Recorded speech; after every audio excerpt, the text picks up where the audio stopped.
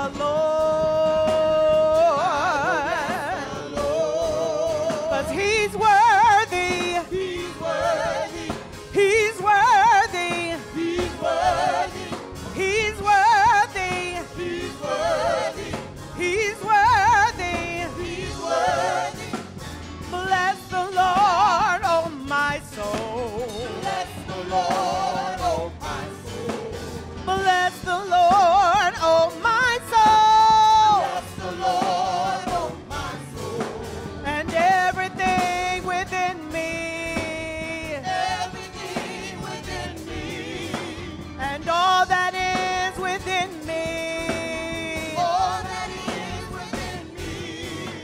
Bless His holy name.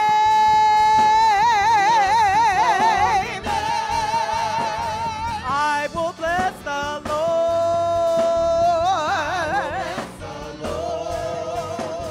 I will bless the Lord.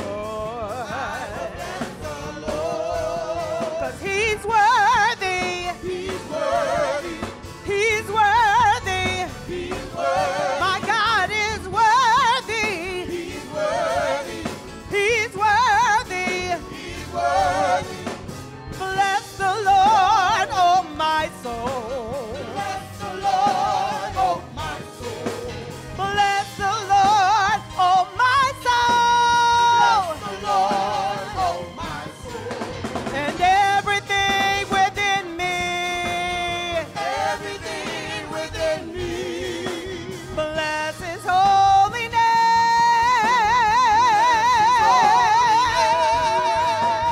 I will bless the Lord.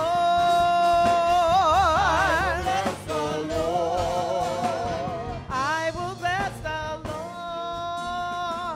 I will bless the Lord. This is the day that the Lord has made. We're going to rejoice and be glad in it.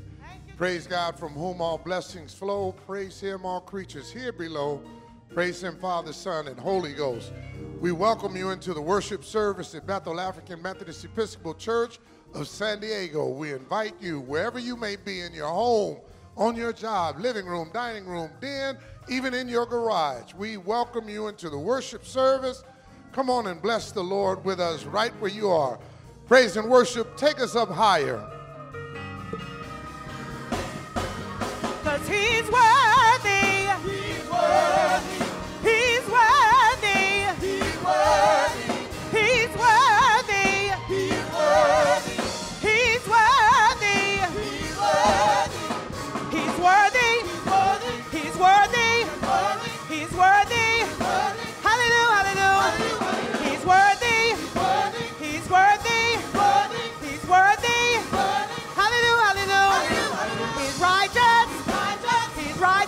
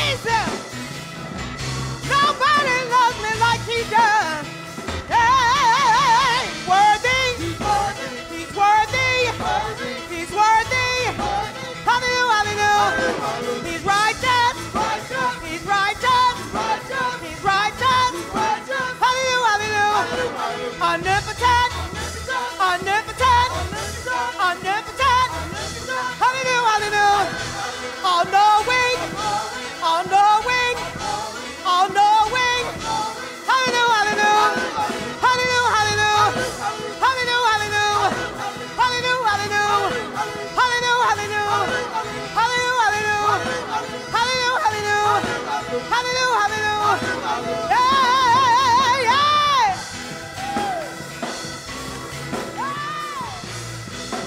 I was glad when they said unto me, let us go into the house of the Lord.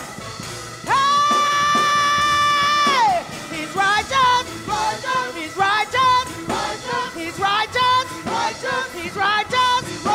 He's righteous. He's righteous. He's righteous. He's righteous. He's powerful. He's powerful. He's powerful. He's powerful. I'm talking about Jesus, the King of Kings. He's powerful. He's mighty to save. Say yeah. Say yeah. Say yeah. Say yeah. Say yeah. Yeah. Yeah.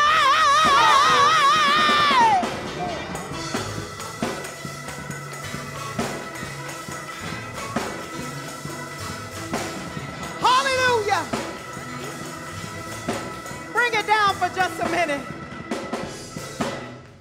I came to encourage somebody. You might be in a down season right now, and it may look like God is not listening to you. But he says, in your weakness, I am made strong. And God wants to be put back in the rightful place in your life. Hallelujah. God, you're strong when I'm mighty. You're strong when I'm weak. You're strong when I don't have it. You're strong when I don't feel good. God, I bless you. God, I praise you. God, I magnify you. I glorify you. I lift your name. There's nobody like you. There's nobody like you. There's nobody like you.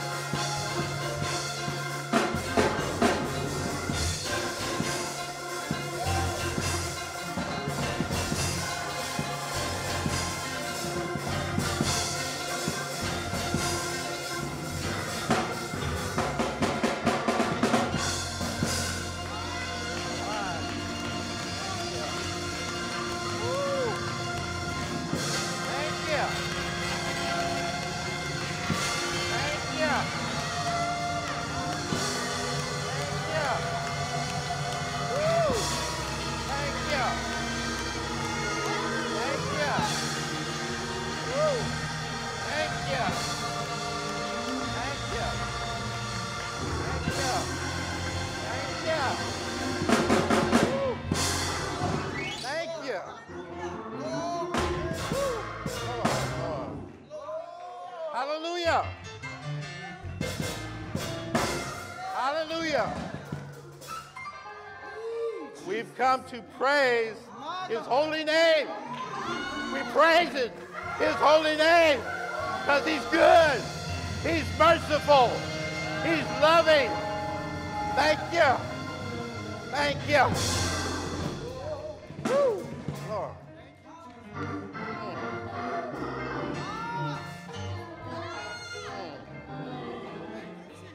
Lord Jesus, Jesus, Jesus. We've come to praise his holy name. Let us bow our hearts. Father God, we've come to praise your name. We thank you. We thank you for all that you've done, Lord. Father God, you've given us another opportunity, Lord, to come to your house, to praise you for all that you've done. Father God, you've brought us through another week. And Lord, we might take it for granted, but there were a lot of people that didn't make it through this week. So as we were able to wake our eyes up this morning, put our feet down on the floor, and say thank you because you gave me one more day. Father, your Holy Spirit is already here. And we're just praying, Father, that as we start this worship service, Lord, we know you're in the midst already, but we just want to say thank you. Father God, we still look at trials and tribulations of this world, all the muck and mire, the mess and confusion. But Lord, we are so thankful that you still sit on the throne. We are so thankful that you are still in charge. We are still thankful that you continue to keep your arms of protection around us. We are thankful that you continue to give us health and strength. Father God, there's so many blessings that you continue to bestow upon us, even though we may fall short. But this morning, Lord, I just want to say thank you for being God. We ask you, Father God, that you touch our pastor this morning. Father God, as he brings the preached word, may it prick someone's heart, Lord. Somebody that doesn't know you. Somebody that needs a relationship with you. Somebody that may have lost their way. Oh, Father God, we're just knowing that that word will fall on somebody's heart this morning, Father. Father God, as we celebrate another Communion Sunday, a Sunday where it's time for us to take a reevaluation of ourselves, Lord, to look over the past month, to see where you have brought us from. And Father, we just thank you because we do this in remembrance of you. We thank you this morning, Father. We're asking for healing power for this nation. We're asking for healing power of our sick and afflicted, Lord. The ones that are in our bulletins this morning, Lord. Father God, we just ask you that your mighty power be in the midst. And we'll be so careful to give you all praise, honor, and glory, Lord, because you are worthy. You are worthy. You are worthy. You are worthy of the praise. We can't stop praising you, Lord, because you didn't have to do it. So we just thank you. We praise you. We magnify you. We lift you up because you are worthy of the praise. And when all is said and done, Lord, let us continue to keep your Holy Spirit rest and ruling and abiding in us. All this we ask in the precious, precious Jesus Christ, your Son, we pray. Let church say amen, amen, amen, and amen. Thank you. Thank you.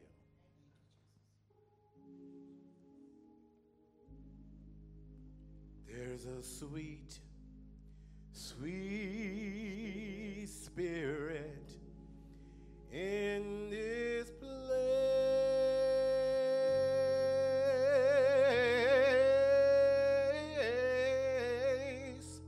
and I know that it's the Spirit of the Lord.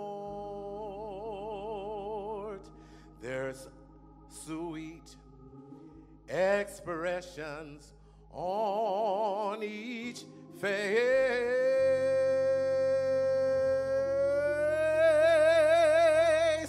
and I know that it's the presence of the Lord.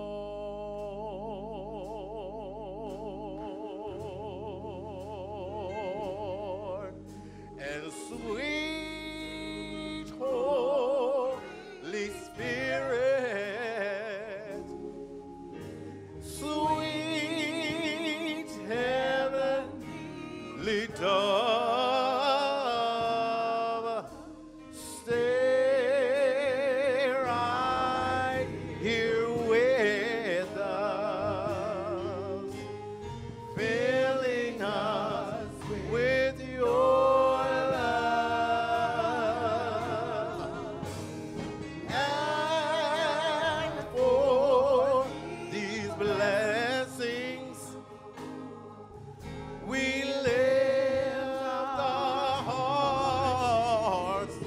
praise.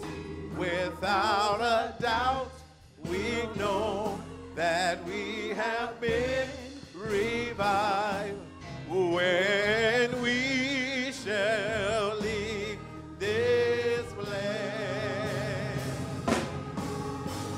Sweet Holy Spirit, sweet heavenly dove,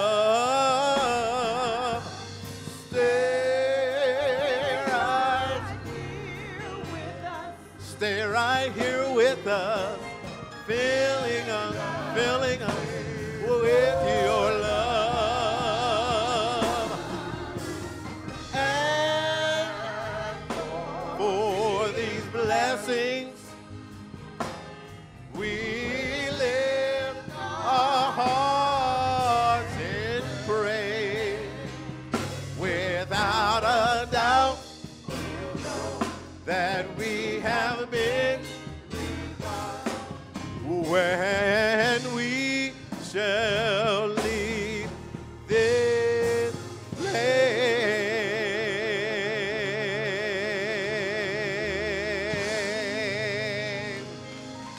Hallelujah. Hallelujah.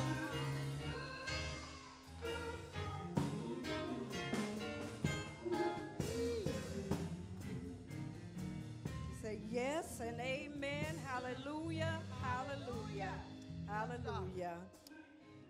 He said, well, we'll know that we've been revived when we leave this place. I'm feeling it already. Hallelujah. I stand before you a praise report. I am the praise report. God brought me through 2 surgeries. And as we get a little bit older, it takes our body a little bit longer to recuperate. So I just want to thank everybody for your prayers. Hallelujah, because they sure enough brought me through. We are at the point in our worship service where we release the word of God into the atmosphere. And I have the privilege of releasing Genesis, the 18th chapter, verses 1 through 11. And it reads, Then the Lord appeared to him by the terebinth trees of Mamre. Mamre is the place of abundance, as he was sitting in the tent door in the heat of the day.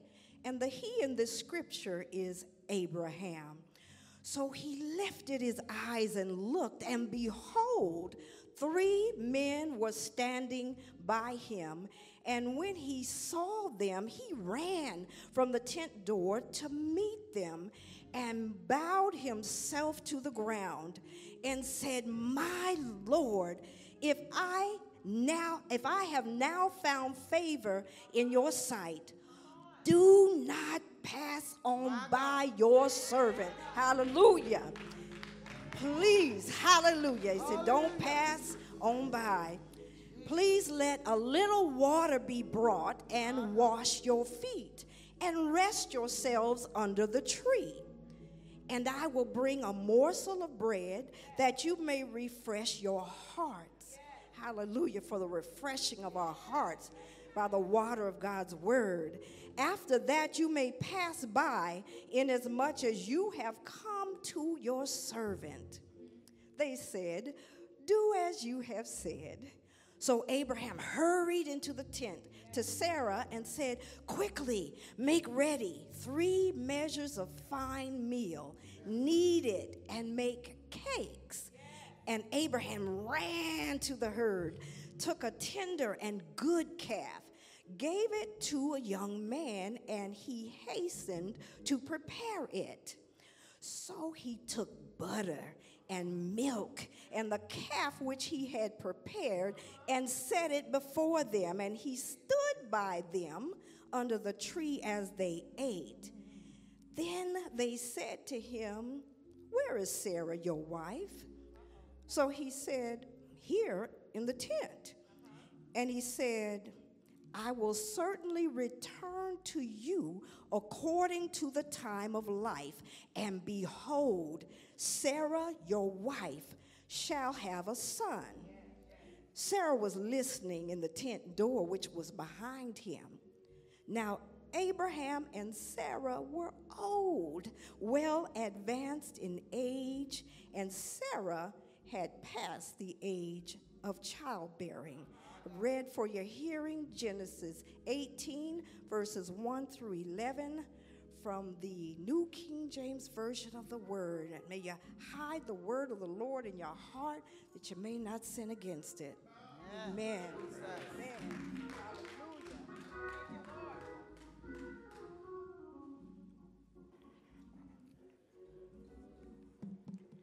I just want to say, first of all, this is a living word. The word of God is not a dead word. It's a living word. In that spirit, I read from the New Testament. I read from the Gospel of Luke, chapter 10, verses 38 through 42. Now, it happened as they went that he entered a certain village, and that person is Jesus. Bless his name. And a certain woman named Martha welcomed him into her house. And she had a sister called Mary, who also sat at Jesus' feet and heard his word. But Martha was distracted with much serving. And she approached him and said, Lord, do you not care that my sister has left me to serve alone? Therefore, tell her to help me.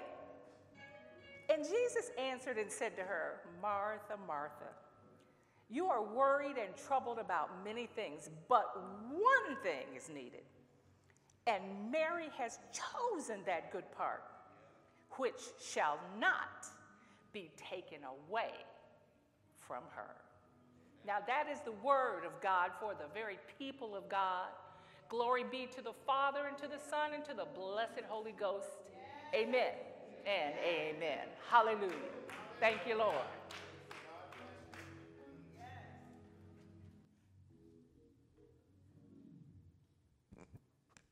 Praise the Lord, everyone. We're going to continue in our worship through giving. At this time, we're going to ask if you would consider how the Lord has blessed you, not just today, but every day, and how the Lord continues to supply all of our need according to his riches and glory. We certainly want to thank God for all of our members who continue to contribute out of what the Lord blesses you with. We thank you for our soon-to-be members. I know we have some that are not yet of this fold. And then we also thank those that are viewing the worship service and have been compelled to share in the tithe or offering. My brothers and sisters, giving is certainly a part of worship, and we need your help to continue the ministry of the Lord Jesus Christ in San Diego and abroad. We have 4 different ways in which you can give. Of course, the first way in which you can give is by going to your cell phones. Go to Givelify. It's on your phone. If you don't have it, you can download the app. It's Givelify. Download the app to your cell phone. Go to Bethel African Methodist Episcopal Church of San Diego and click Give. You can choose how you want to give and where you want it to go.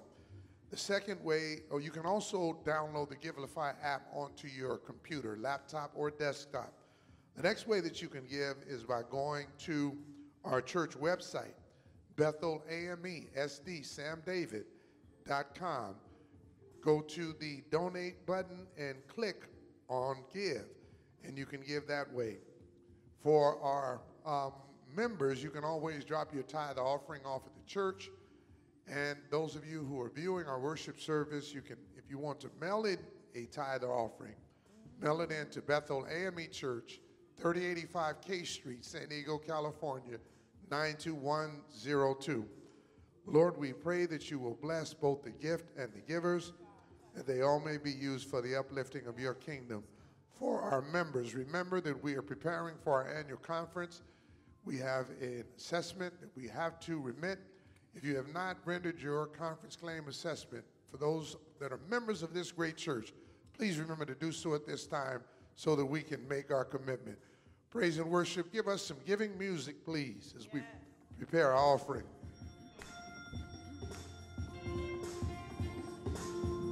I am gone out. My mind is made up.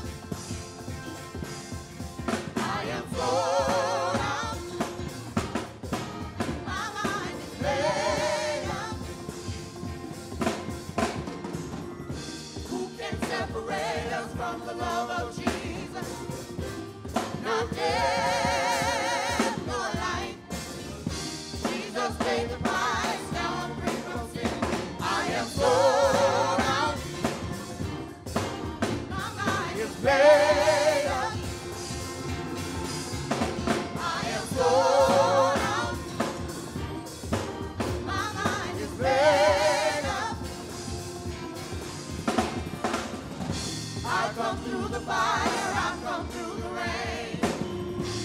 But God, He never left my side. He's my comfort through all hurt and pain. I am sold out. I am sold out. I am sold out. I am sold out.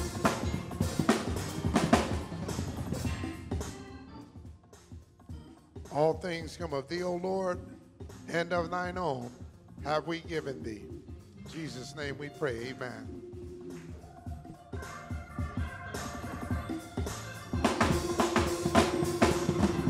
I am sold out. I am sold out. I am sold out.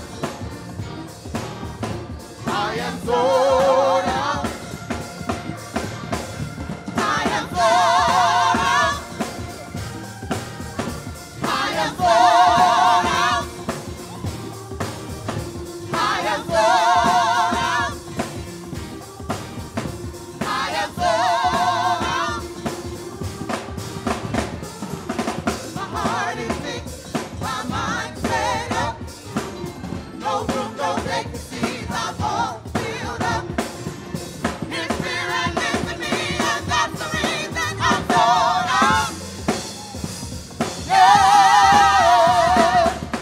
My heart is fixed, my mind's made up. No room, no vacancies, I'm all filled up. His Spirit lives in me, and that's the reason I'm sold out. Yeah. Yeah. Yeah. Yeah. Yeah.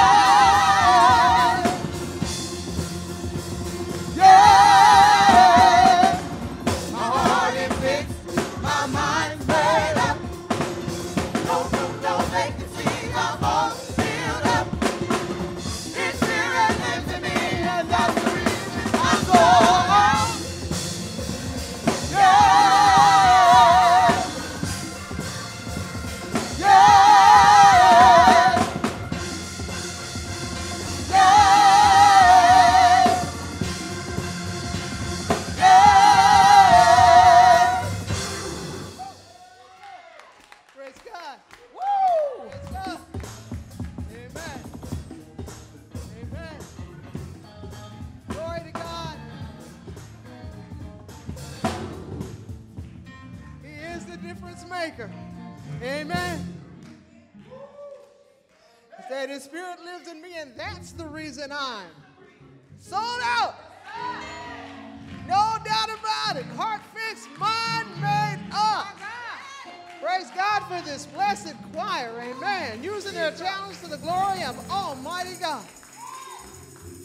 And the word says, if I regard iniquity in my heart, the Lord will not hear me. In other words, if I know I've sinned and I don't confess it, He won't hear anything else I have to say. Yeah. So before communion, we have what's called the general confession, where we come together to confess, which means to admit to God that what you thought or did was wrong. So those who are watching and those who are present, let us bow our heads in our general confession to our Almighty God. Almighty God, Father of our Lord Jesus Christ, maker of all things, judge of all persons, we acknowledge and bewail our manifold sins and wickedness, which we from time to time most grievously have committed by thought, word, and deed against thy divine majesty, provoking most justly thy wrath and indignation against us. We do earnestly repent and are heartily sorry for these our misdoings. The remembrance of them is grievous unto us. Have mercy upon us. Have mercy upon us, most merciful Father, for thy Son, our Lord Jesus Christ's sake. Forgive us all that is past, and grant that we may ever hereafter serve and please thee in newness of life, to the honor and glory of thy name, through Jesus Christ our Lord. And the people said together, amen. Praise God.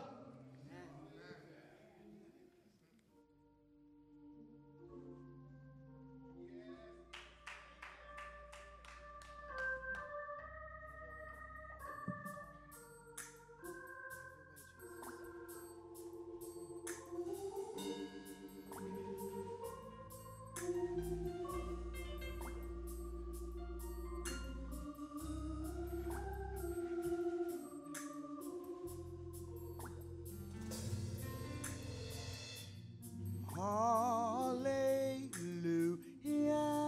Sing, Pam. Sing the song. You have won the victory. Yes. Amen, amen. Yes. Hallelujah. Yes. You have won it all for me. Yes, death could not hold you down. Amen, amen. You are the risen King, seated in majesty. You are the risen King. Help me say, hallelujah.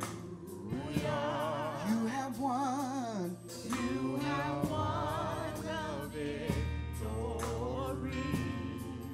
Hallelujah. Hallelujah. You have won it all for me. You have won it all for me. Death could not hold you down. You are the risen King. And you're seated in majesty. You are the risen King. Death could not hold you down. You are the risen. You are the risen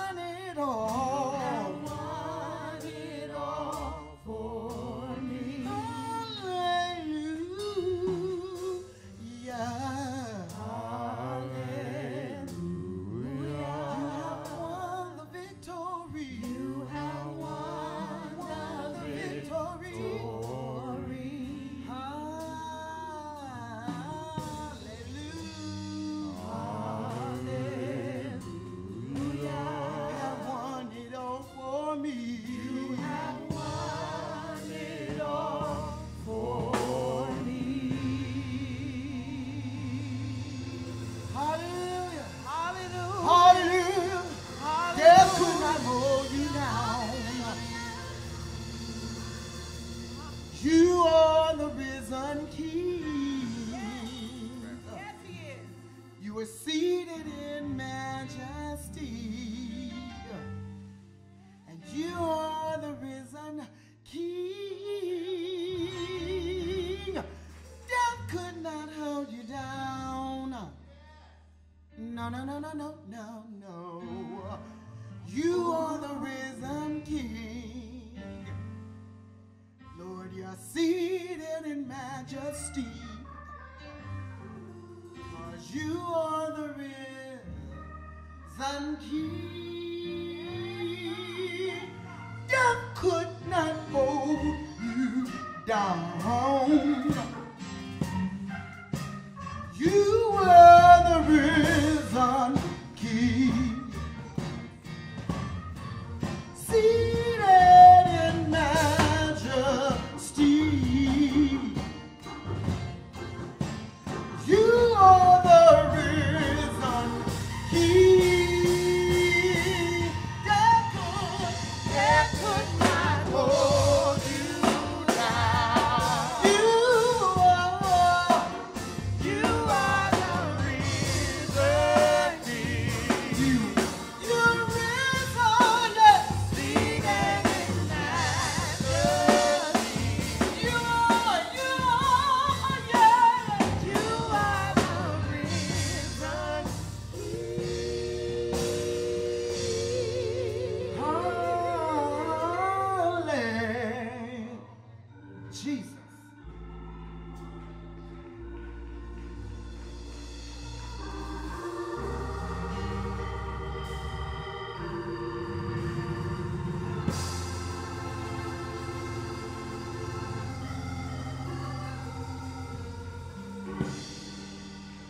Oh, come on, let the church say amen. Right there in your home, on your job, in your living room, in your dining room. I don't know about you this morning, but I'm glad that we serve a risen Savior, a living Savior, and a live Savior. And even when the enemy thought that he had him, the God we serve is so big, so bad, so bold, that even the grave couldn't hold him. And the account that I have said that he was so cool when he got up. You thought President Obama was cool when he walked. Jesus got up after the third day. He didn't get up in a hurry, but he got up so cool, calm, and collected, he even folded up his grave clothes, neatly left them, so everybody would know that death couldn't hold me down. And so, my brothers and sisters, the praise and worship team has inspired us and reminded us that the God we serve is alive. We serve a risen Savior. And so whatever you're going through today, you may have needed to hear this song sung to you, prayers prayed, scriptures read, is a reminder that not even death can hold him down. So whatever you're experiencing today, I know that we're still in a pandemic. I realize that racism, systematic racism, is rearing its ugly head. But the God we serve is alive and well. He sits high and looks low.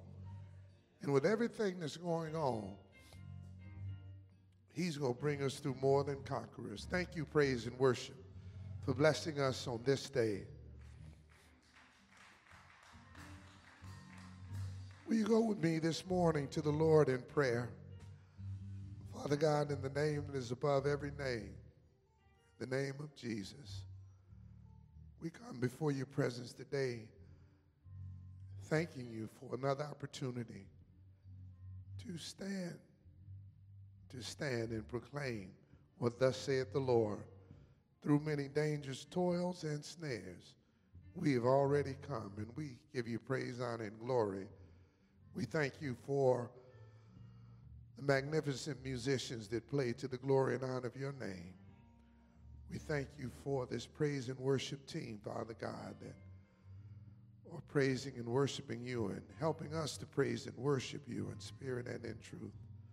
We thank you for the clergy that have assembled here today to lift up prayers to your ears and to read scripture for our edification. And now, Father God, it's time for the word to be preached.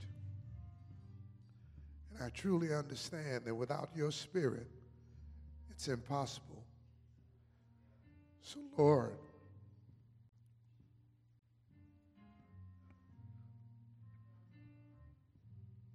my mouth, take my words and let the words of my mouth and the meditation of my heart be acceptable in thy sight. Save someone and send someone into the body of Christ. Lord, we won't take the credit for what you do. We'll give you all the praise, honor, and glory. Have your way, Lord. Holy Spirit, I know you're in the house, but go to every household that's hearing or watching this worship service. Bless the word and the worship. In Jesus' name we pray, amen. Praise God for another day. This is the day that the Lord has made, and I want to rejoice and be glad in it. I want to say happy anniversary to my beautiful bride, Deidre Monique Kirkland Vaughn.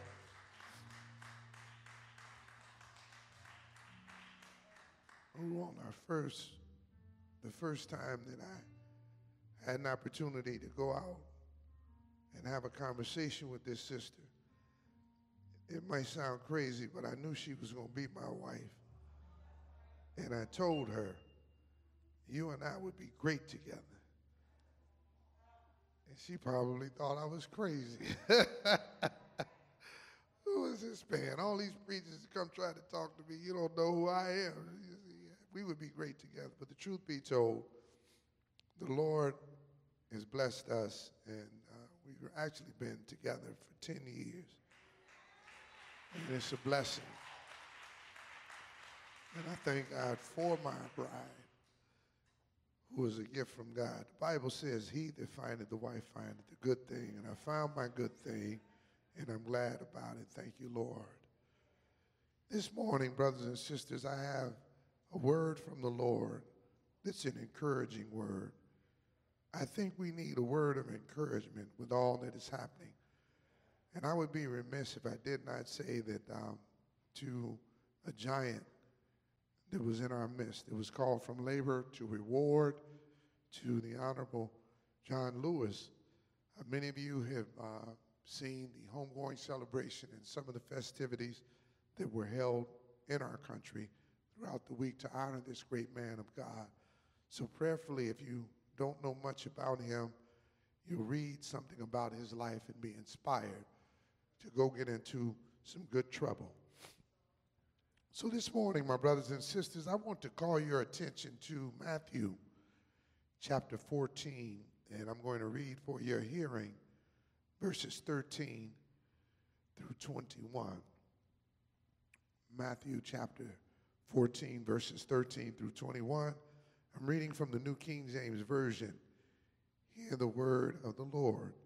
When Jesus heard it, he departed from there by boat to a deserted place by himself. But when the multitudes heard it, they followed him on foot from the cities. And when Jesus went out, he saw a great multitude, and he was moved with compassion for them, and he healed their sick. When it was evening, his disciples came to him, saying, "This is a deserted place, and the hour is already late. Send the multitudes away, that they may go into the village and buy themselves food." But Jesus said to them, "They do not need to go away. You give them something to eat." And they said to him, "We have only 5 loaves and 2 fish. And he said, "Bring them here to me." And he commanded the multitudes to sit down on the grass. And he took the 5 loaves and the 2 fish. And looking up to heaven, he blessed and broke and gave the loaves to the disciples. And the disciples gave to the multitudes. So they all ate and were filled. And they took up the 12 baskets full of the fragments that remained. Now those who had eaten were about 5,000 men, besides women and children.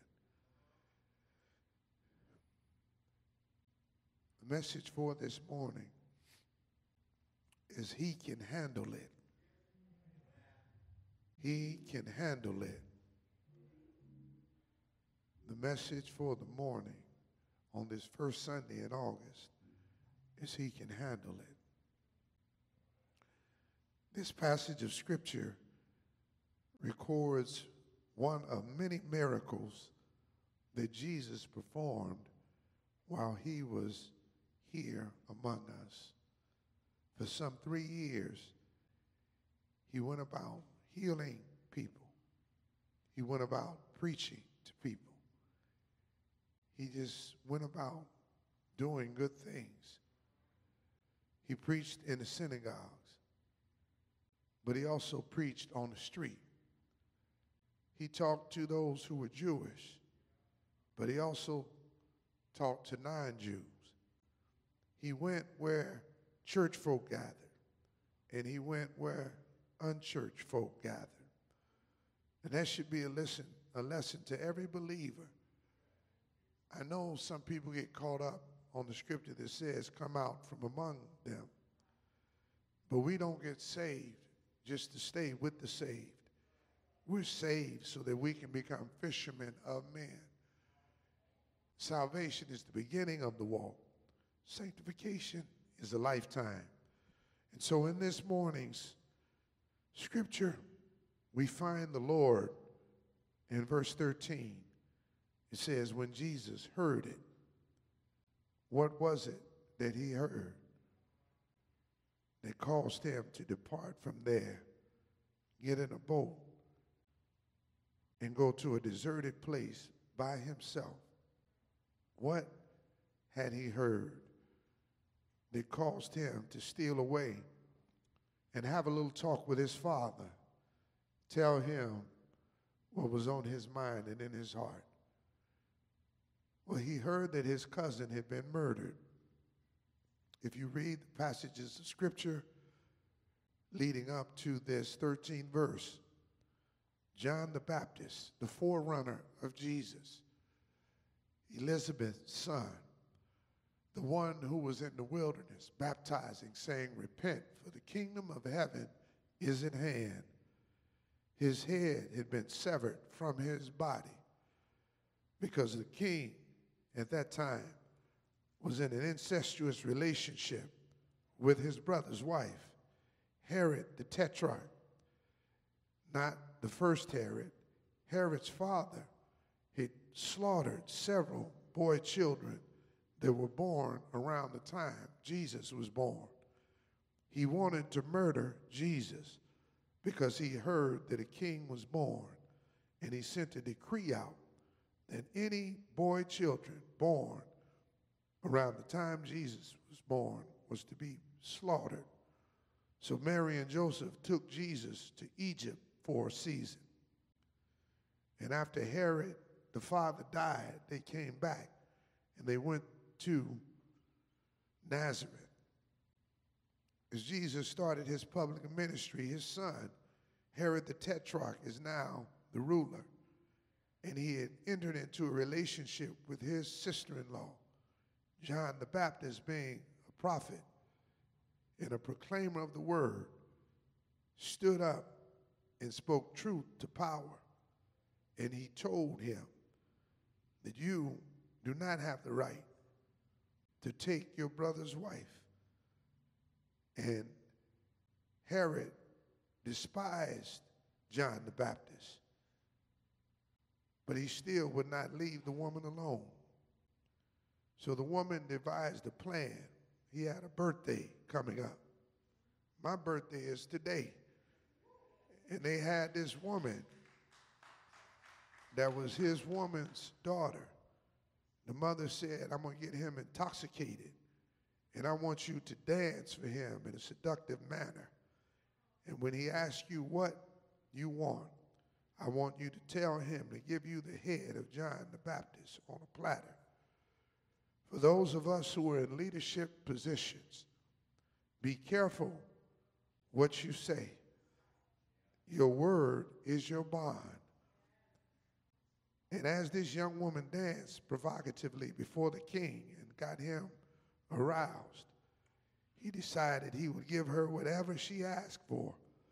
He didn't realize that she had been instructed by her mother to request the head of God's prophet. And that's exactly what the young lady requested. And the king, although he was sorry that he said he would give her whatever he wanted, he complied and brought the head of John the Baptist to the young lady. Prior to this happening, as John was in prison, he sent a message to Jesus by his own disciples, asking the question, are you the one, or do we need to look for another? This is the same John who, when Mary, the mother of Jesus, went to Elizabeth, who was John's mother and Mary's cousin, to tell her about the miraculous pregnancy. As soon as John the Baptist's mother opened the door, the baby in her womb leaped. The child leapt in the womb because the Savior was near. Filled with the Holy Spirit, even in the womb, he leapt. As he was baptizing out in the wilderness, saying, repent and make your way straight, people would come out from the cities to repent of their sins and be baptized. And they even asked him, are you the Messiah? John said, I'm not the Messiah, and the one who's coming, I'm not even worthy to unlatch his shoelaces. One day, as our Lord and Savior was walking toward John, he saw him, and he said, behold, the Lamb of God who comes to take the sins of the world away. He baptized him. And even though he said to Jesus, I need to be baptized by you, Jesus said, no, this must happen so that the law and the prophets can be fulfilled. As John the Baptist, his cousin, baptized him, when he came up out of the water, the Holy Spirit descended down upon him as a dove. And a voice from heaven, God himself said, this is my beloved Son, in whom I am well pleased. And the Bible tells us that as the Lord's ministry began to take off, that John the Baptist's ministry began to slow down. And Jesus began to skyrocket. And so, of course, knowing that he was the Messiah, I would imagine in his humanness, as he was sitting there, realizing that he may be executed, he in his humanness asked the question that many of us ask when it seems like God is absent when we call on him. Sometimes we call on the Lord for self, for people we love, for a husband, a wife, a son, a daughter, a grandson, a granddaughter, maybe a neighbor, a co-worker. And sometimes, even though we are in relationship with him, we know him and he knows us by name. For whatever reason, the Lord does not come and rescue us out of our situation in circumstance. That's a very difficult place to be, knowing that we serve a God that has all power in his hand, knowing that we may be in a situation that could take us out, and hoping and praying that God will come and deliver us out of the hand of the enemy. Well, I got some news this morning, my brothers and sisters, as we see with John the Baptist. The Lord did not deliver him out of the hand of King Herod. his head was removed from his body, he still saw death, despite the relationship that he had with the Lord. And I want to mention that when he sent the question to Jesus, Jesus responded by saying, go and tell him what you see. Go and tell him that the poor are receiving the word. The word is being preached to them. Go and tell him that the sick are being made whole. Go and tell them that demons are being cast out. Go and tell him these wonderful works. He never said, go tell him I'm the Messiah. John's question was, are you the one, or do we need to look for another? Because John, like so many other Jews, were expecting the Messiah to come and restore them to a place of greatness. They were looking for a king that would be like King David. The Jews were waiting for the day when they would be restored to the place of prominence. And so their anticipation and what their thought process was is that when the king would come and when the Messiah would come, he would not only lead them into proper worship, but he would overthrow the Roman government and he would restore them to a place of prominence on a world stage. But Jesus' ways are not like our ways. His thoughts are not like our thoughts. And so even John, his cousin, the great forerunner, had this thing twisted. He probably thought that he was going to be sitting right next to Jesus as he overthrew Herod the Tetrarch in the Roman government. He probably thought that he would be helping to make decisions for how the New Jerusalem would be. Perhaps he even thought that he may be someone that would be making laws to govern the people. Who knows? But what we do know is that his head was severed from his body in spite of who he knew and what he did. And you would think that with all the work that John was doing for the glory of God, surely he would be saved. There are a lot of people that love the Lord that God has called from labor to reward. There are a lot of people that are saved, sanctified, and filled with the Holy Spirit who still died from COVID-19. And so, my brothers and sisters, having a relationship with Jesus Christ, it will prevent you from eternal hellfire, but it won't prevent us from the vicissitudes of this life. In this life, we will have tribulation. The thief cometh not but for to steal, kill, and destroy. And he is still walking around this earth as a roaring lion, seeking whom he may devour. Remember what Jesus said to Peter?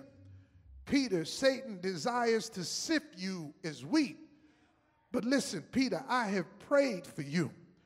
So when you are restored, go and restore your brothers. Peter did not realize that he was talking about the restoration that would come after he had forsaken him 3 times. Remember, Peter said, Lord, I don't know about these folk. I can't speak for these other 11 apostles, but I'm ready to die with you, Lord. I know all 12 of us are walking with you, but I really am your ride or die. When these 11 forsake you, I'm going to go with you all the way to the end. He thought that he was all that in a bag of chips. Sometimes we get spiritually arrogant and we think that we are more holier than we are. Sometimes we think because we've been walking with Jesus for a little while, we got this thing all sewn up. Sometimes we think because we've been next to the master that we know just as much as the master. Well, I want to bust somebody's bubble who may be holding up the bloodstained banner for many years. No matter how saved, sanctified, and filled with the Holy Ghost you may be, you still have not arrived. If you look at the life of Paul the apostle at the end of the day, when he said he was a Hebrew of Hebrews, if anybody should brag, he had every right to brag. Baptized on the 8th day. He was circumcised on the 8th day. He was a Hebrew of Hebrews. He went to the university with Gamaliel. He spoke several languages. He was even a Roman citizen. But with all that he had, he said, I have not yet arrived. He said, everything that I've done and whatever I have accomplished, I count it all dung for the sake of Jesus Christ. And he went on to say that I just want everybody to understand that I have not yet arrived. I'm going to forget all those things in the past. Yes, I'm a Hebrew of Hebrews. Yes, I was a Pharisee. Yes, I had letters to go bring back any from Damascus in chains that were calling on the name of Jesus. I'm a member, I'm in with the Sanhedrin Council. I'm all of that. But at the end of the day, all the stuff that I've accomplished in my past says nothing about the direction and where I'm going in my future. Somebody has done some great things in the past.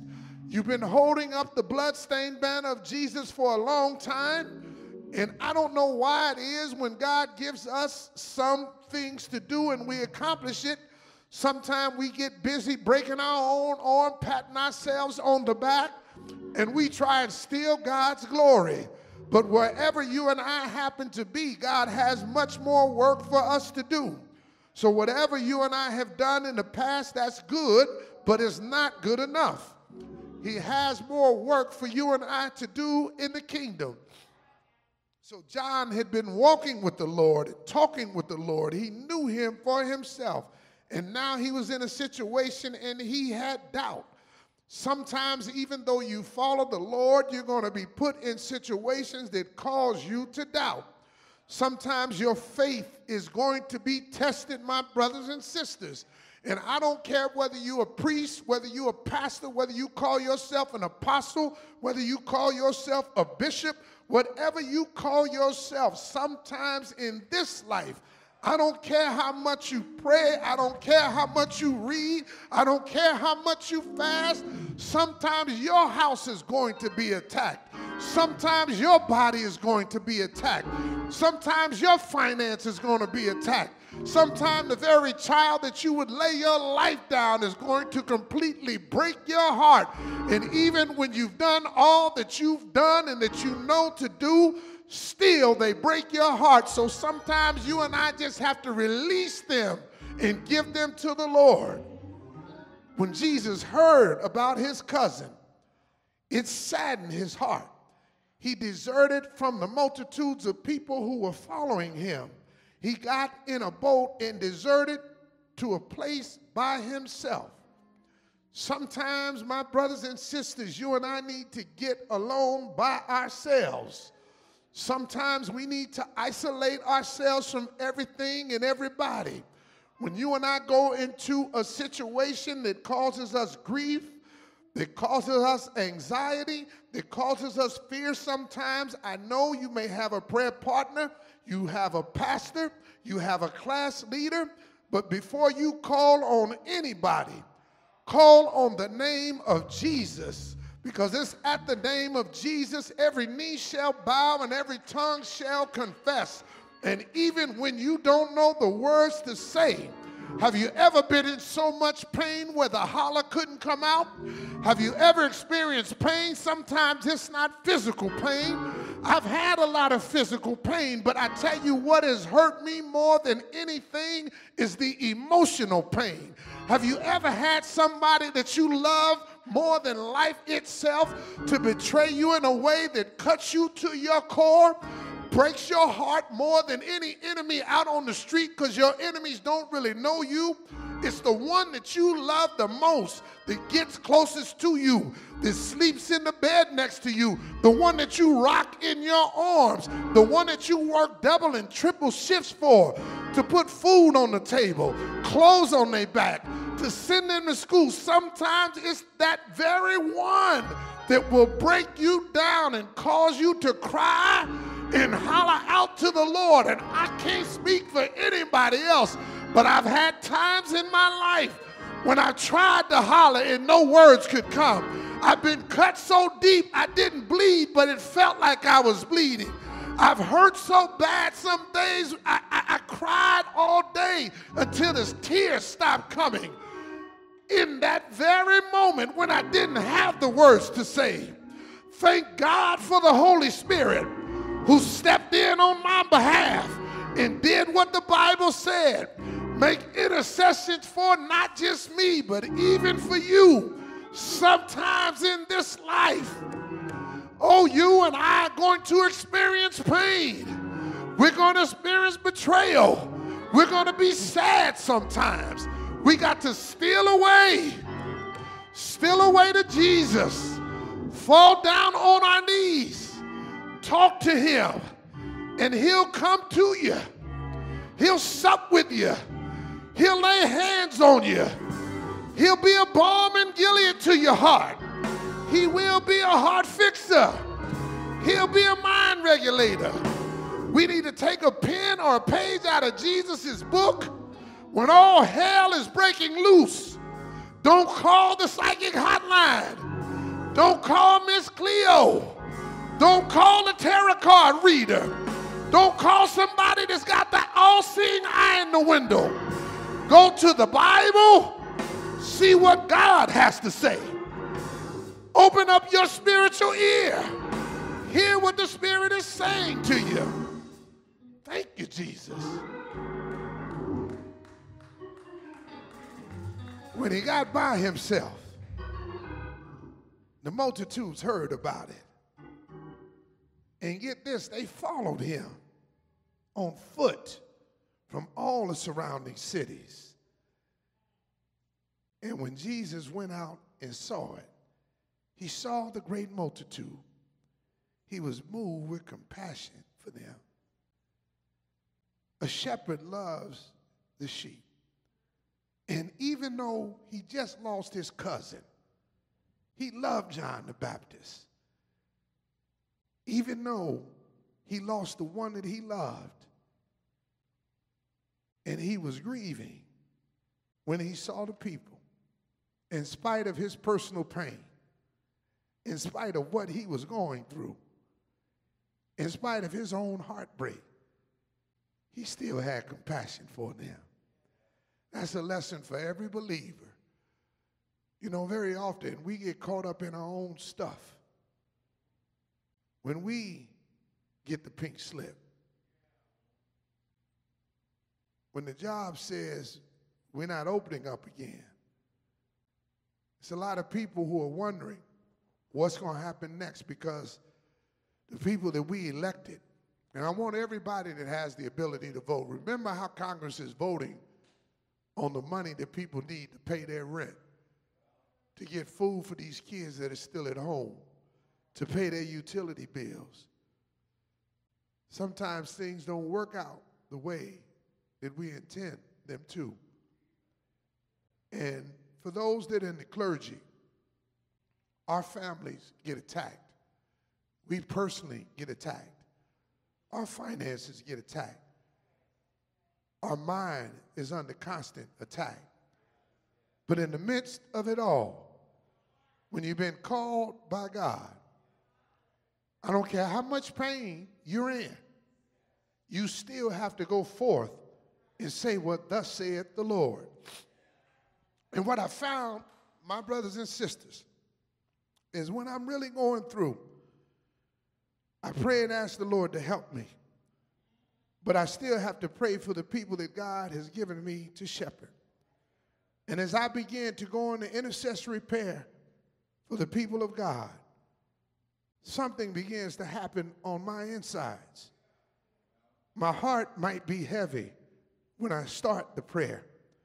But as I begin to call on the names of other people, call out the concerns of those who are going through, when I take the focus off my situation, and when I just let the Lord handle that, then all the stress, all the hurt, all the pain, all the uncertainty, because I put it in the Lord's hand and start praying for other people, whatever I'm going through, I realize that I still have a job to do.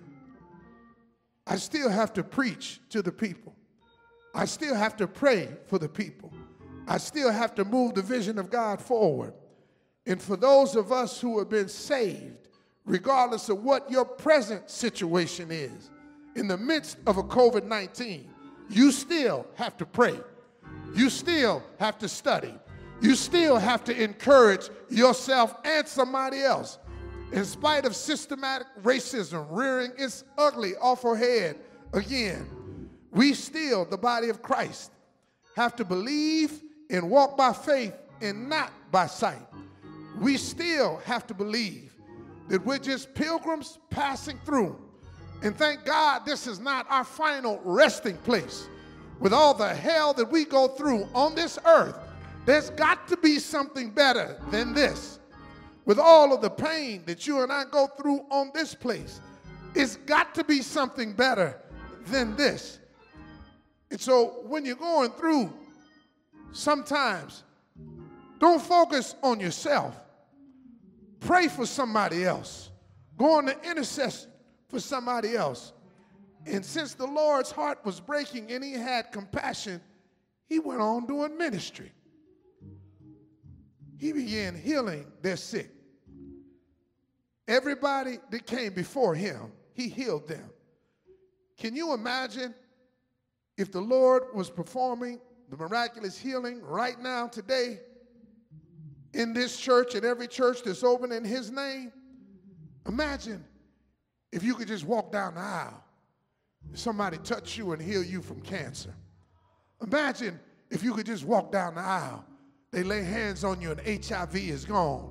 Imagine if you could just walk down the aisle, you get touched and bipolar depression is gone. Imagine if you could just walk down the aisle and schizophrenia is gone. Imagine if you could walk down the aisle and people that have bulimia is gone. Imagine if you could just walk down the aisle and people that have hatred in their hearts could be delivered from that. Well, I decree and declare God can do exceedingly abundantly above and beyond anything that we ask or think. And unlike some of these shysters that tell you mail in $5 so you can get a prayer cloth, the ones that lie to you and say, come order my prayer water and pour it on yourself and you'll be healed, I got news for you. When Jesus was healing, he didn't charge anybody a dime. So if anybody is healing today and they're going to charge you for it, you know that they're lying. When Jesus was performing miracles, all he said is, you've been healed. When the blind men came to him and he put a little spit in his hand and put it in their eyes, they could see. When the lepers came to him and he said, go show yourself to the priest, by the time they got there, they were healed. When the woman with the issue of blood, who was so embarrassed that she didn't want to touch him, when she just reached out and grabbed the hem of his garment and the blood dried up, he didn't charge her for that. When a funeral procession was happening and he just touched the casket and the boy dropped, he didn't charge for that. When Lazarus had been dead for 4 days and he called his name, Lazarus, come out, he didn't charge Lazarus for that. Jesus didn't charge to heal anybody. So if you and I are going to get healed today, don't go to these people that promise healing if they steal your money. Go to somebody that you know has been born again and washed in the blood, who has the power from God from on high, who can touch you and you be healed, but they're not going to charge you money. They're not going to profit lie to you. They're going to tell you the truth. So even today, healing is going forth. He had compassion. He healed their sick because he was able. He wanted to show something, not just to the people. He wanted the apostles to realize that he was sovereign and sufficient, and he could handle whatever they were going through or whatever they would go through. And so his apostles did like a lot of my officers do. When it was evening, his disciples came to him saying, this is a deserted place and the hour's already late. Send them away that they can go into the village and buy themselves food. See, that sounds like a lot of people that work in the church. A lot of times when you want to do ministry, and ministry does cost money, some church folk don't even ask or say, we can do all things through Christ who strengthens us. When they hear that you're going to try and feed somebody and it's going to cost, some folks say right away, we ain't got the money, Reverend, we can't do it. When you try to expand things in the community, anytime it costs money, and by the way, ministry does cost money. But I tell you, since I have this gift of faith when God gives it to me, I don't know how he's going to make it happen, but I always know it's going to happen. Walking by faith and not by sight is not just walking and believing in something that has not been proven. God proved himself to be real the moment that he woke Jesus up after that third day. I've been into the tomb, my brothers and sisters, and I can tell you myself the tomb is still empty. God proved himself to be true when he said, let there be, and there was light. When he said, let us make man, and they did. God has proved himself to be true from day one, and he's been trying to show humanity who he was and the love that he has. And so, my brothers and sisters, he fed them, and here's what he told the brothers. The apostles said, we don't have enough food to feed them, send them away. And Jesus said, no, they don't need to go away. You give them something to eat. When people come to the church, and they're going to be coming to the church even more, we have a responsibility not to send people away who come to the church in need. We, the body of Christ, have a responsibility to supply their needs, because if God said he shall supply all of our need according to his riches and glory, the body of Christ should be able and willing to go out and bless God's people, whether they're in your church or not. We have a responsibility to go and help somebody. Go feed them. This miracle is the only miracle of Christ that is in all four Gospels. Matthew, Mark, Luke, and John all record this miracle. In Matthew, after he said, you give them something to eat, they said to him, we have only 5 loaves and 2 fish. But if you look in John, it tells us they said there's a lad here, and he's got 5 loaves, 5 barley loaves, and 2 fish. I heard no preacher say he had some sardines and a few crackers that his mama packed in his lunch. Mothers know what to do. She was sending her boy out to go see this man Jesus. And a good mother, like so many good mothers have done and are still doing, packed their son a lunch. Can you imagine this young man in the way his life was changed, having the encounter that the Lord wants to take my lunch to perform a miracle, something that I have in my hand? God's going to take that, and it's going to become a miracle. And so the little lad gave him the 2 fish and the 5 loaves. And then Jesus commanded the multitudes to sit down on the grass. And he took the 5 loaves and the 2 fish. He looked up to heaven and he blessed them. And he broke them and gave the loaves to the disciples. And the disciples gave to the multitudes. This young man took what he had and gave it to the Lord.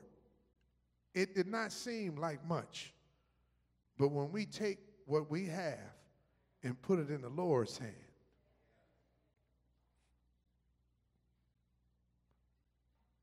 a little becomes much when you put it in the master's hand.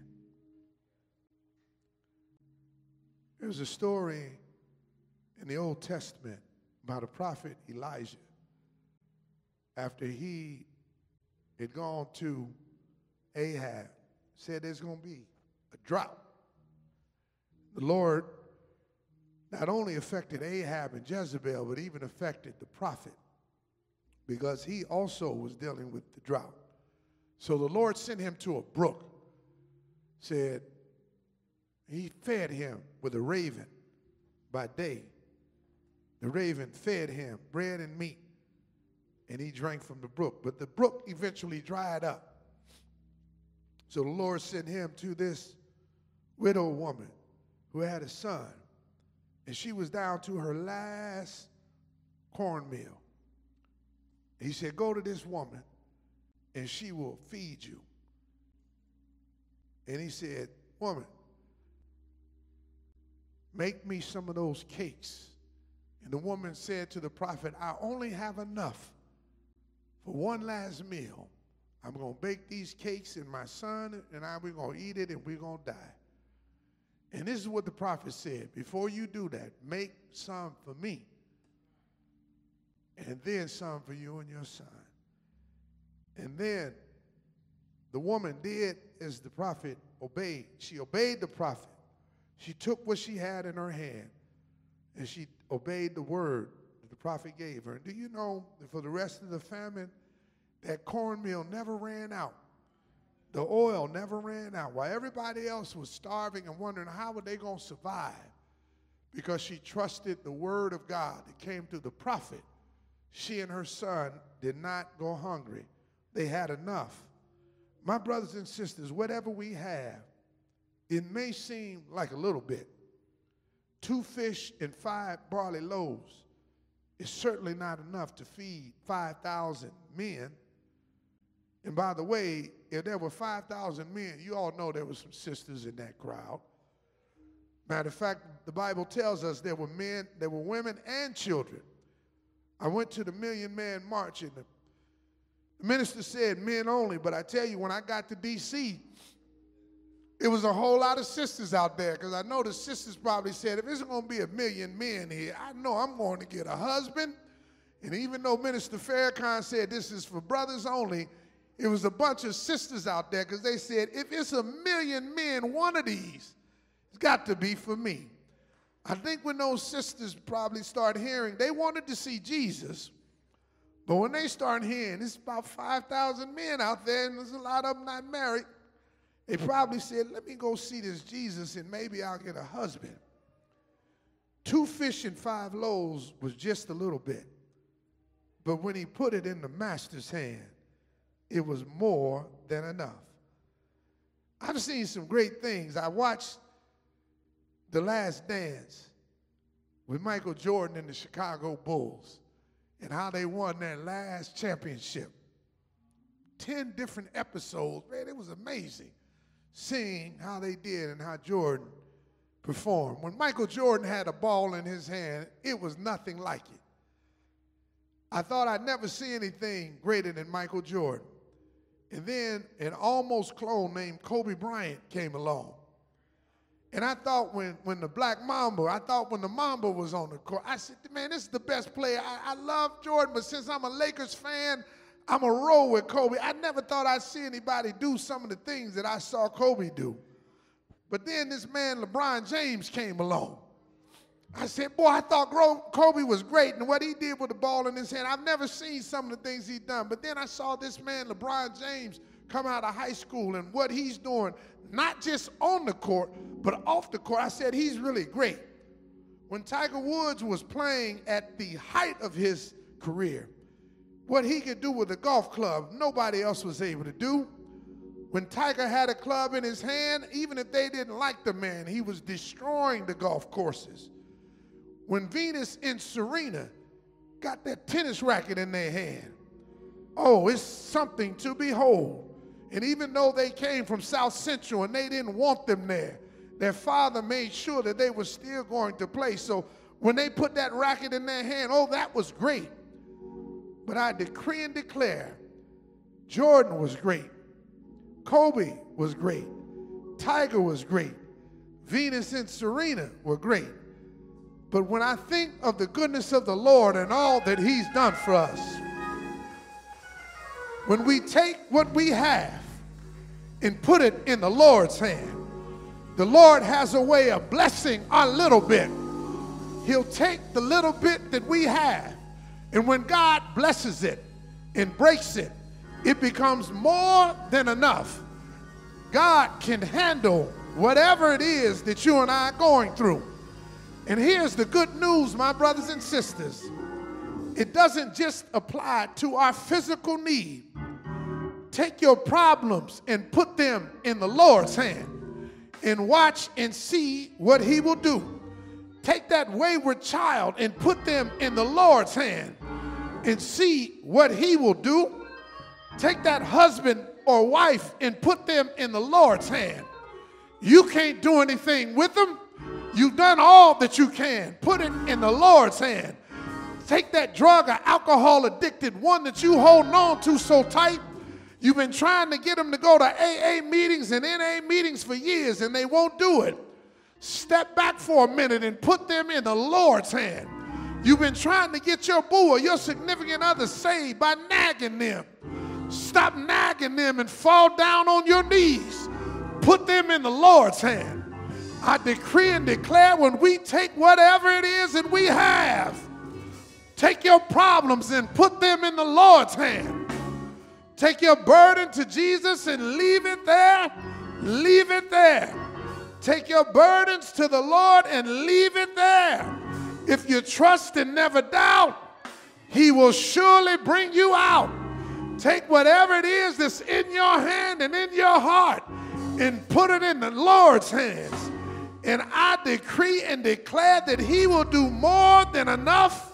God is able to do exceedingly abundantly above and beyond anything that we can ask or think. So if you need healing, God is able. If you need deliverance, God is able. If you need salvation in your house, God is able. If you need your heart fixed and your mind regulated, God is able. God can handle it. I know he can handle it. Too many dangers, toils, and snares. We have already come. I know 45 thinks that he can stop an election, but he can. He will handle it. I don't care what you're going through. We don't know when COVID-19 is going to be over, but the God that we serve sits high. He looks low. The earth is the Lord's and the fullness thereof, the sea and all that's within it. He's able to handle whatever you're going through. COVID-19 is not too big for him. Problems in your home is not too big for him. Pink slip on your job, it's not too big for him. Whatever you're going through, he can, he will, he shall handle it. Turn it over to Jesus. He'll make everything all right. I'm a living witness. I'm a living witness. I don't care what you're going through. When you've gotten to the end of your rope and you want to throw in the towel, turn it over to Jesus. He can do what no other power can do. He can heal you. He can save you. He's a heart fixer. I know the Lord will make a way somehow. I know somehow. I know some way. He will handle it. Thank you, Jesus. Thank you, Lord. Thank you, Jesus. Thank you, Lord. Hallelujah. Thank you, Jesus. Bless his name. He's worthy of the praise. He's worthy of the honor. Give God glory. Shout hallelujah. Open your mouth. Bless his name. There's no other name by men, women, boys, and girls can be saved. It's at the name of Jesus. Buddha can't do it. Mohammed can't do it. Confucius can't do it. But at the name of Jesus, he is the bread. He is the life. He is the door. Come unto me, all ye that heavy labor. I'll give you rest. Rest from your labor. Rest from your weary. Rest from your stress. You're too blessed to be stressed. Turn it over to Jesus. Release that son. Release that daughter. Release that job.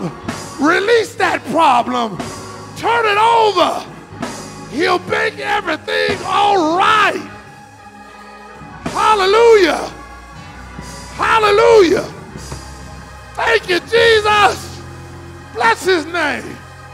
Woo. Bless his name. Can't nobody do me like Jesus. Can't nobody love me like the Lord. Nobody. Nobody. Can't nobody love you like Jesus. Can't nobody love you like the Lord. Bless his name. He's worthy. He's worthy. He's worthy. He's worthy. Oh, how I love Jesus. I love him. Hallelujah.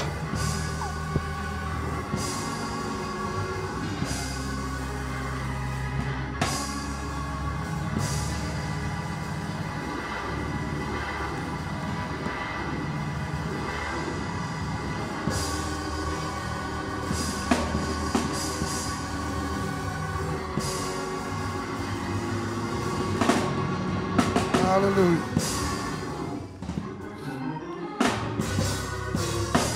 He can handle it. If you read that through the air, my brothers and sisters, you know what you're going to find out? They took up 12 baskets. Everybody had eaten 5,000 men, probably close to 20,000 people because there were women and children. And do you know, from 5 barley loaves and 2 small fish, after they put it in the Lord's hand, he blessed it, he broke it. Everybody was fed. There's plenty. God has more than enough in his kingdom. And he was showing not just the disciples, but he was showing them, because they needed to know he was greater than Moses. They got manna from Moses in the wilderness, but he was showing them, I am greater than Moses. They loved Elijah because he gave bread to 100 people. He said, I'm greater than Elijah. The manna from heaven, I made that happen. And I'm going to show you that I'm sovereign and sufficient. I'm going to supply not just enough, but more than enough. My brothers and sisters, I want to offer you something today that's more than enough. And that's salvation. Yes. It can come only through Jesus. Yes. I know sometimes people get angry because I say there's only one way in which men, women, boys, and girls can be saved, and that's through the Lord Jesus Christ. Some people don't believe that, but my Bible says, I am the way, I am the truth, I am the light. No man comes to the Father except through me. That's what Jesus said. So we want to give someone an opportunity to come into a right relationship with the Lord Jesus Christ today. If you want to be saved, I know it sounds too good to be true, but the Bible says that if you confess with your mouth, that's the first part, you have to say it. But it's a 2-part. You have to believe it here. If you repeat the prayer that I'm going to pray with you, you repeat the words, but you don't really believe it in your heart, you will not be saved. The Bible says if you confess with your mouth and believe in your heart in Romans 9:10-9, that Jesus Christ died and rose again, you shall be saved. So my brothers and sisters, I'm going to lead us in the sinner's prayer. If you want to be saved today, you can say it in an audible voice or silently. The real deal is about the heart. The Lord will hear, who sees all, knows all, hears all, will save you today. If you want to be saved, repeat after me. Dear Lord, forgive me of my sins. cleanse me of my iniquity. I believe that you are the Son of God. I believe that you died and rose again. I believe that you're seated at the right hand of God the Father Almighty. Come into my life. Be the Lord of my life. I surrender my will to you.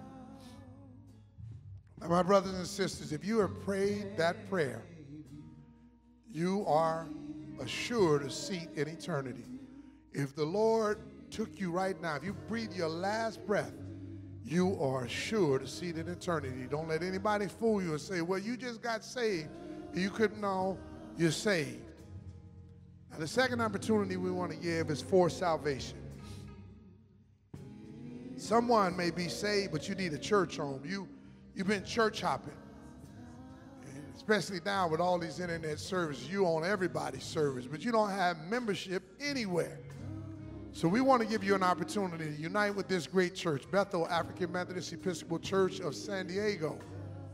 If you want to join this great church, call 619-232-0510, 619-232-0510. Leave your name, number, and an email address. One of the clergy will contact you to welcome you in. Second way that you can join is by going to our website. You go to the website and type your information in, and you will be contacted by one of our clergy persons to welcome you in. And my brothers and sisters, today is the first Sunday. We celebrate the sacrament of Holy Communion on first Sundays in the African Methodist Episcopal Church. So for those of you who have already gotten one of the communion cups, looks like this. Many of you have already stopped by the church and gotten one of the communion cups.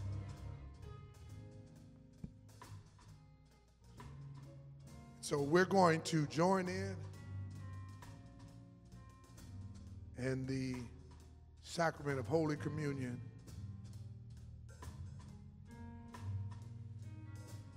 I'm going to ask if you all would play there's a song, it reaches to the highest mountain, the blood that Jesus shed.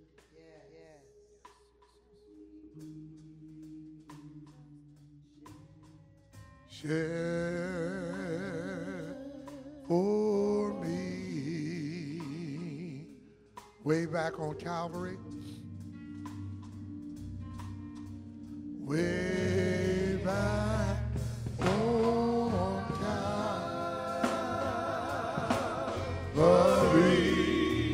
The blood.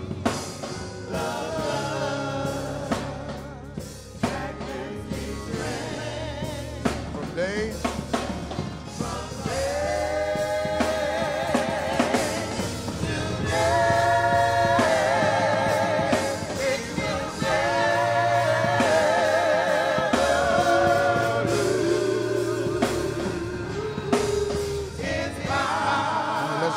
down, please.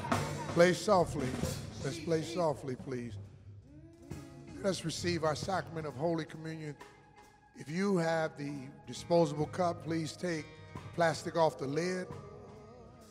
The broken body of our Lord and Savior Jesus Christ, broken for you and for me. Take, eat. Thank you, Lord. And now remove the top off of the juice. The precious blood of our Lord and Savior Jesus Christ, shed on the cross at Calvary for the remission of our sins. Drink ye all of it.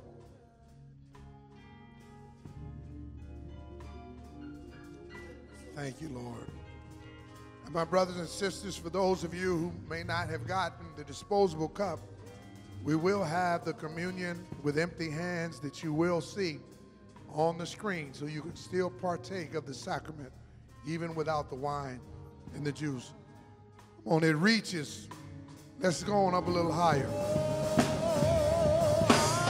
It reaches to the highest mountain. And it flows.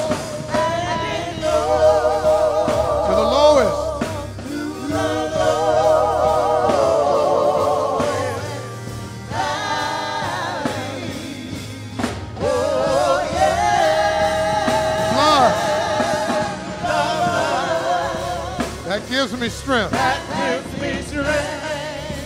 From day From day to day. to day. It will never. It will never lose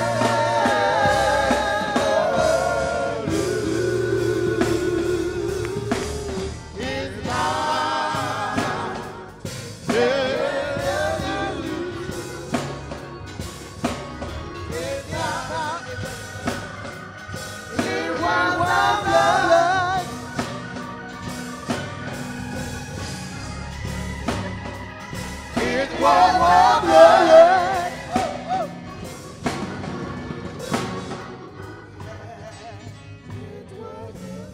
At this time, let us join together with our prayer of thanksgiving to our great God.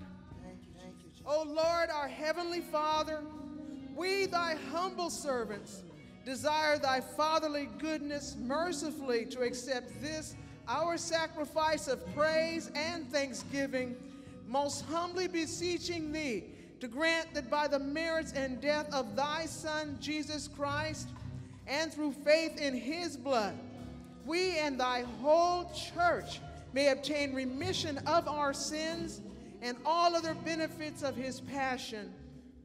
And here we offer and present unto thee, O Lord, ourselves, our souls and bodies, to be a reasonable, holy, and lively sacrifice unto thee, humbly beseeching thee that all we who are partakers of this communion may be filled with thy grace and heavenly benediction.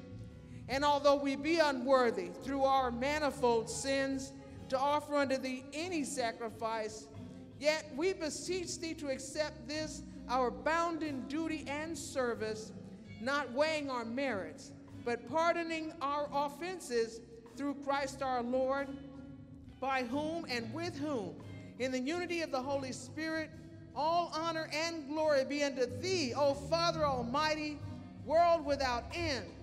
Amen.